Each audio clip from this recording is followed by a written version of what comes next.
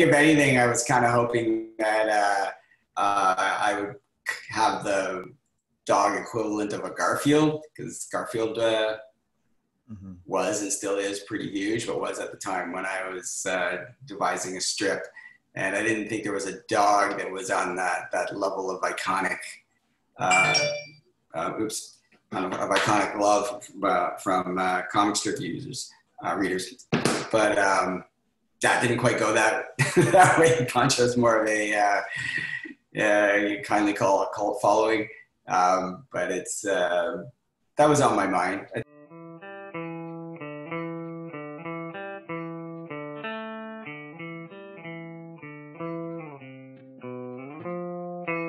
Welcome back, everyone, to the Comics Cube. Today I am with Paul Gilligan, the cartoonist behind Pooch Cafe. Hi, Paul. Hi, Dewey. Thanks for inviting me on your show. It's great. I'm a big fan of your comic. I subscribe to it every day. That's fantastic. I appreciate it. You're already one of my best friends then.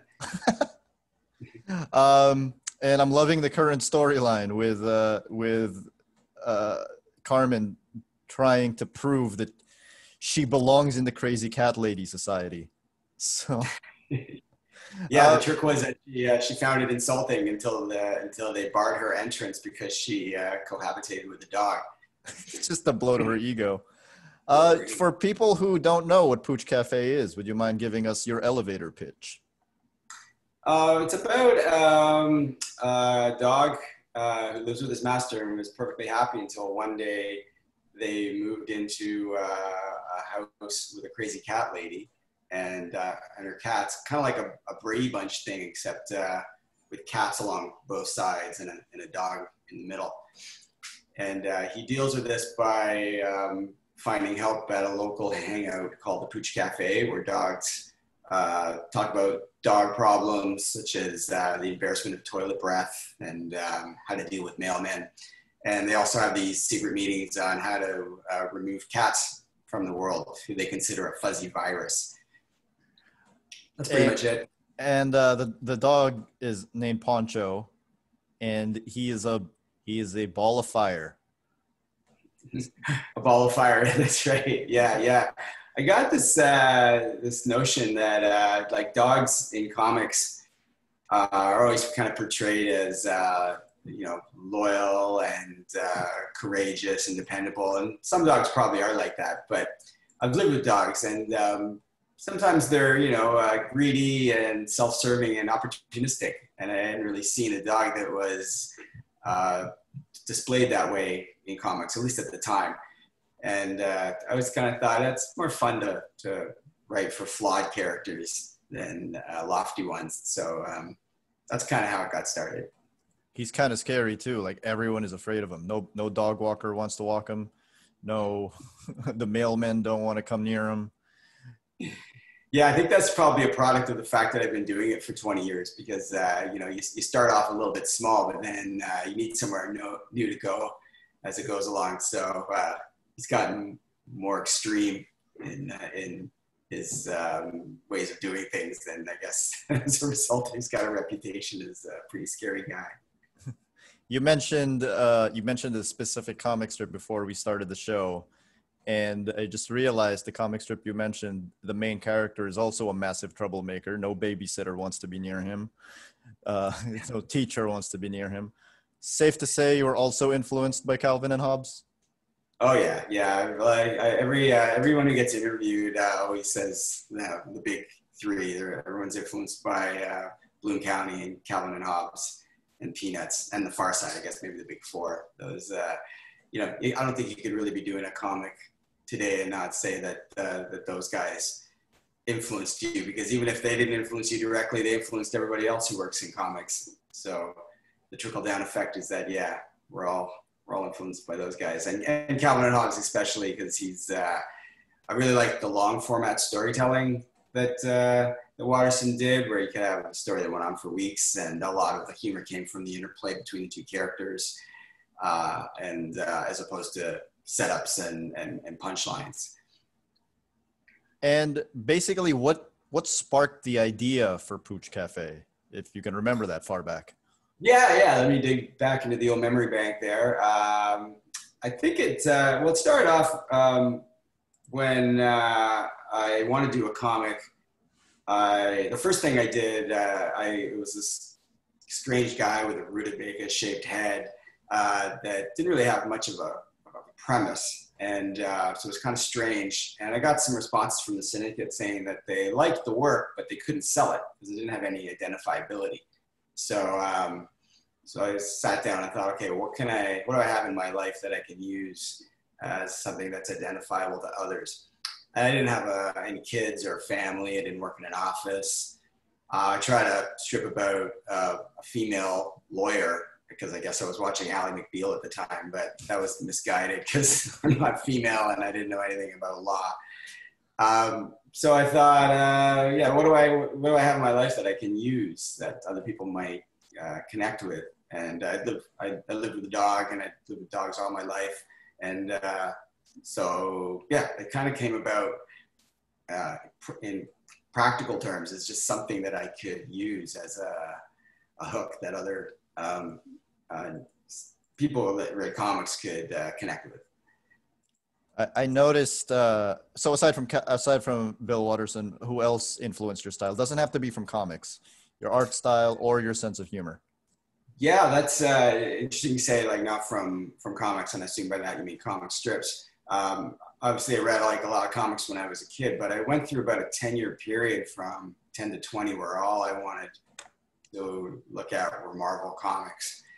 And then after that, I kind of got into alternative comics. So I was reading things like Peter Bagge and Chester Brown.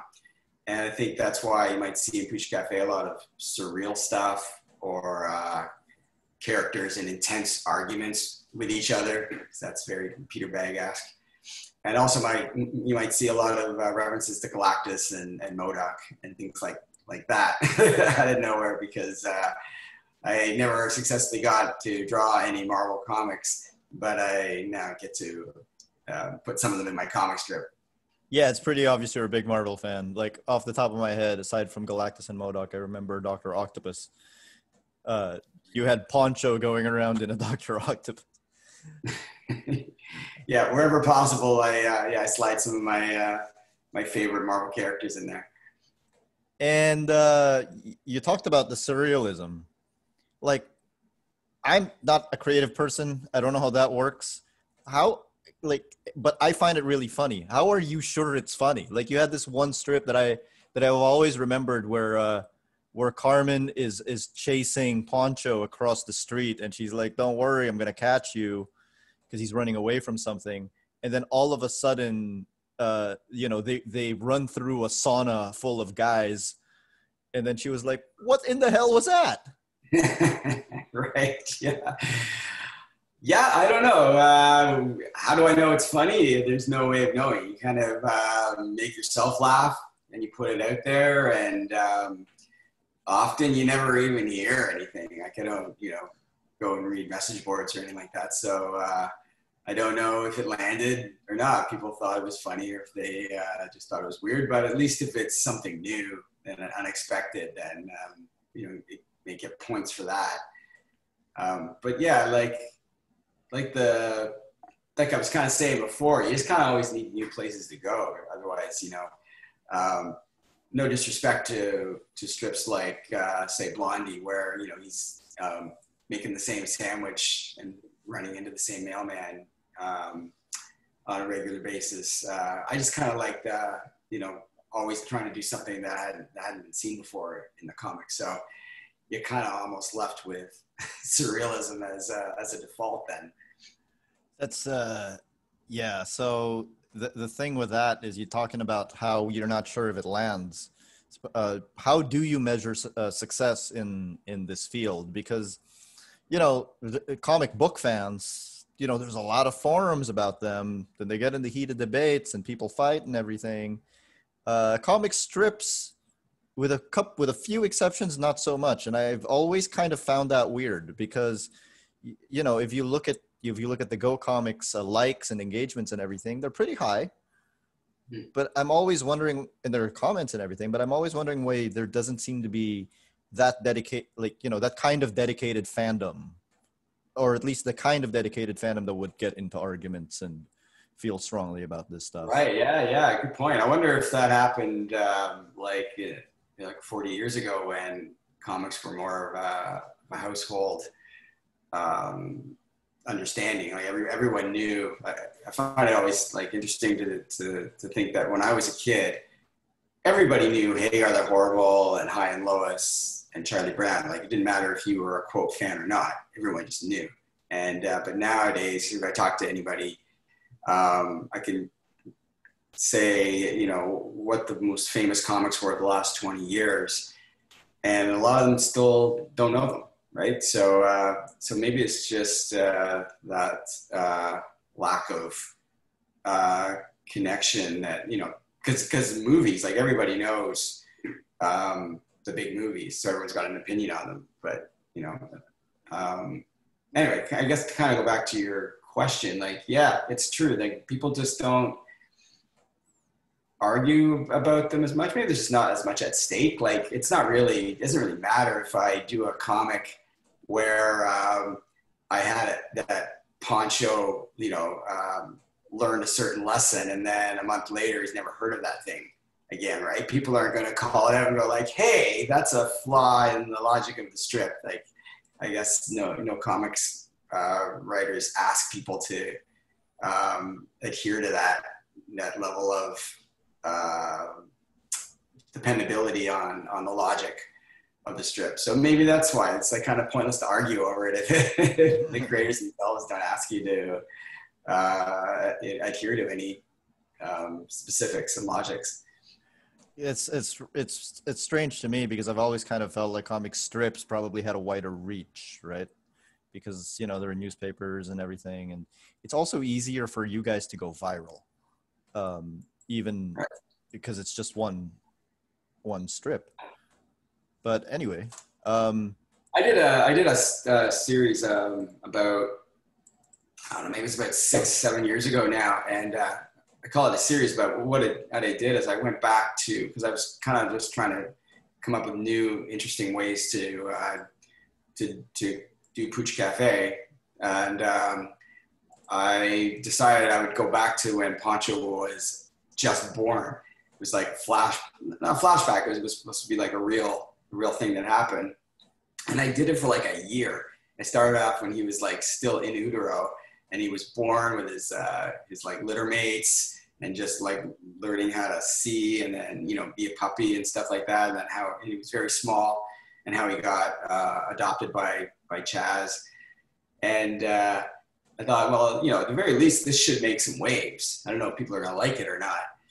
I didn't really hear anything. I didn't really like, you know, I thought, man, if people aren't going to discuss that, then they're just not vested in discussing it, which might be fine. I don't know, maybe they're not going to come down hard on me for things either for that reason. But yeah, just to show as an example of like how extreme you can be and still, at least with my strip, I don't know, maybe if For Better or For Worse did something as extreme, it'd be a lot more chatter on the boards.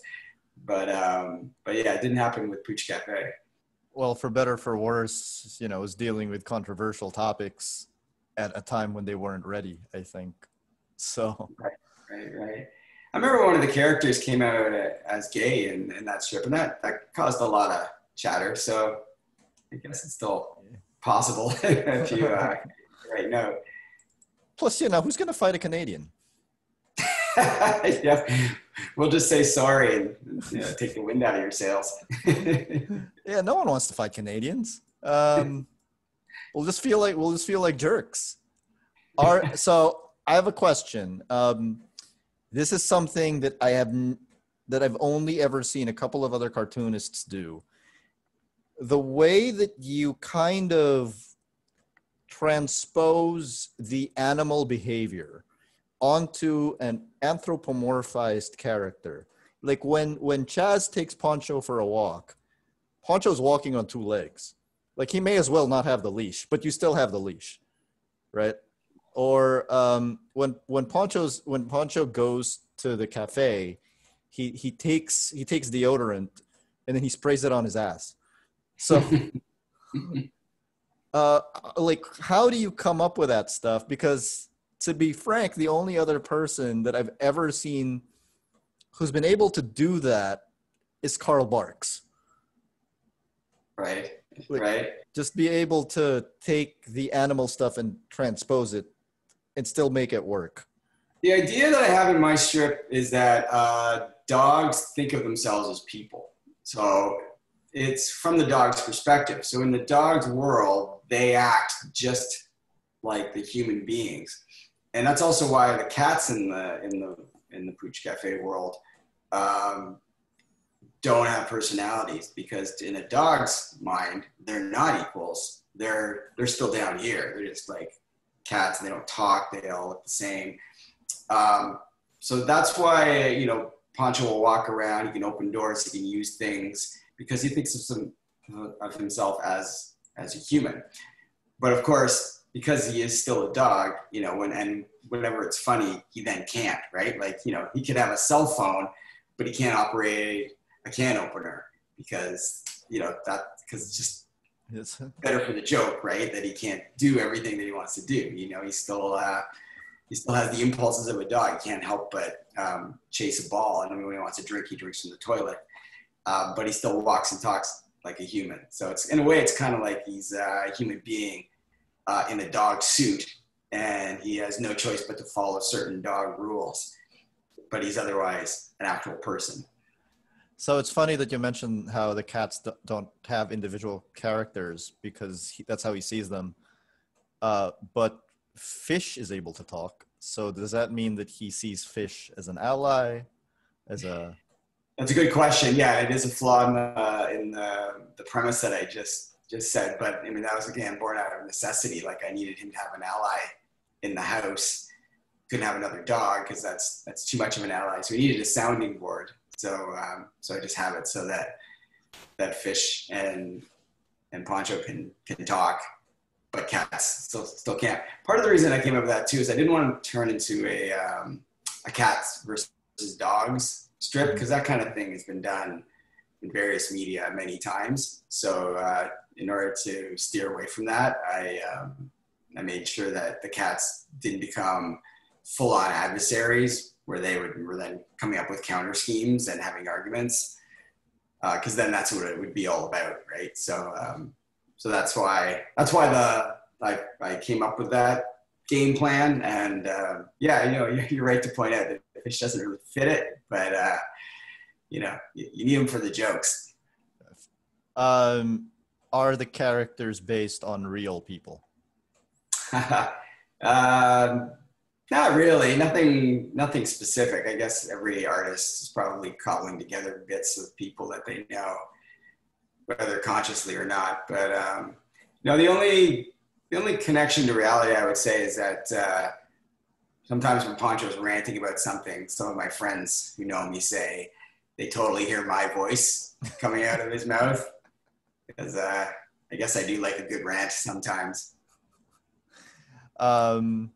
So I gotta ask, are they Canadian? Not on purpose, but I do put Canadianisms in there again by accident. I'll use the word toque instead of cap, and my editor will be like, "What's a toque?"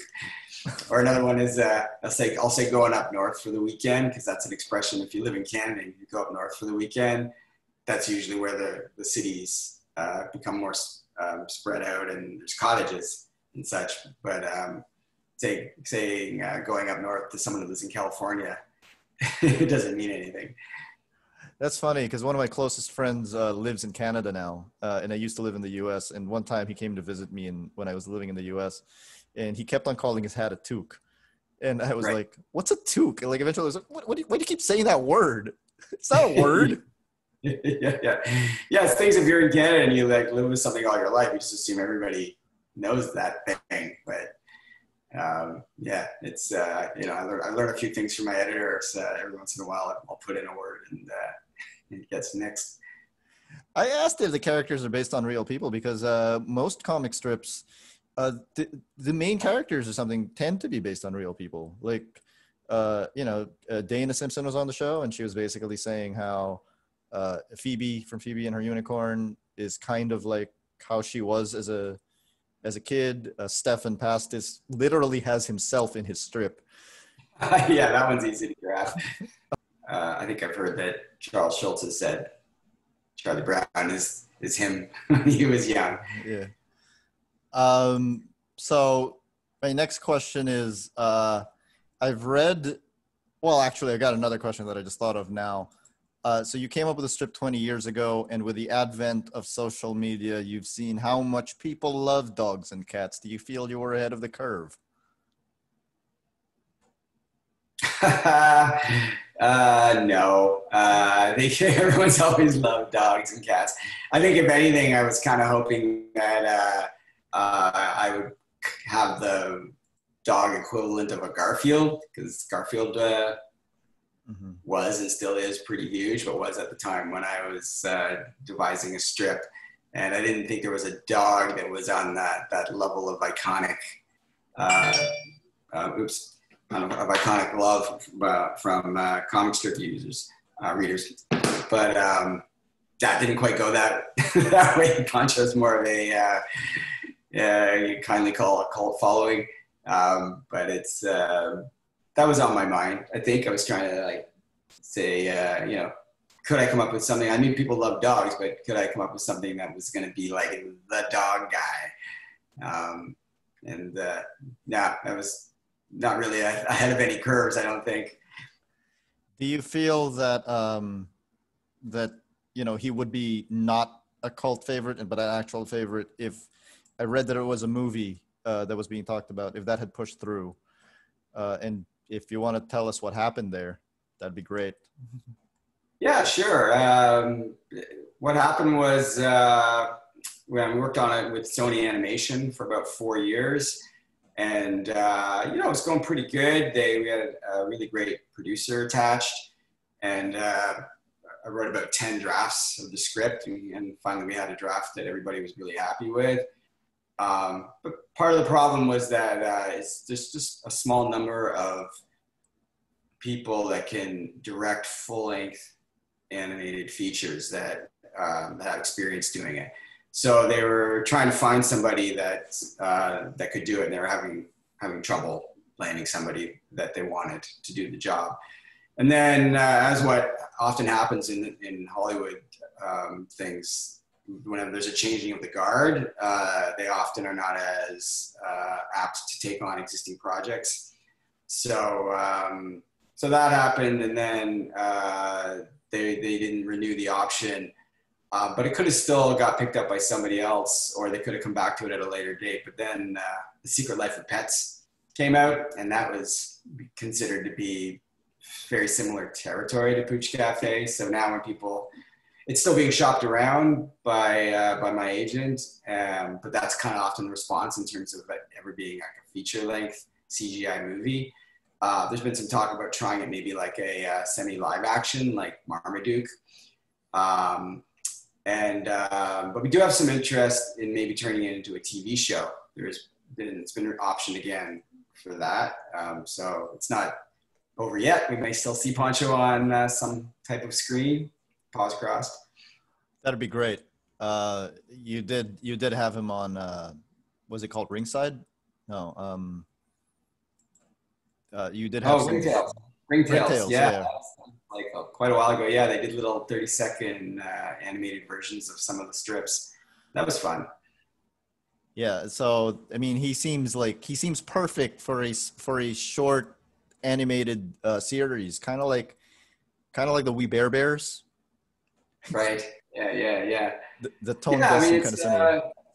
I think like what it has different than say something like The Secret Life of Pets, because it's not just about what dogs are really doing when humans aren't around. It's kind of more, like I said earlier, like the Brady Bunch. It's really about blended families and making that work. So if you're going with that angle, maybe a small screen's better for a story like that than a big budget, like lots of like action kind of CGI thing on a big screen.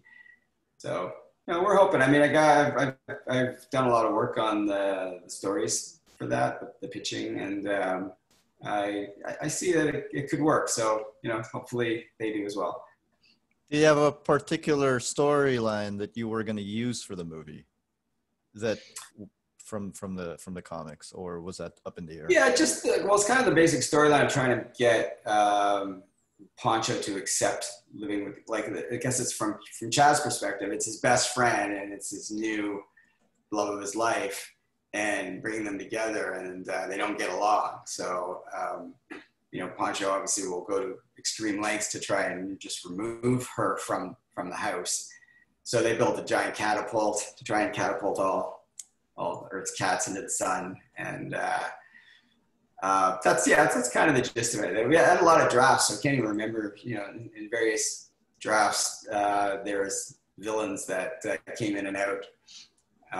But yeah, the story is about them coming to terms with each other in the end. And one thing you can do in a movie that you can't do in a comic strip is that they can learn and grow and become okay with each other. Whereas in the comic, it kind of always has to reset to a point where they still don't like each other. In your mind, who would be the perfect voice for Poncho?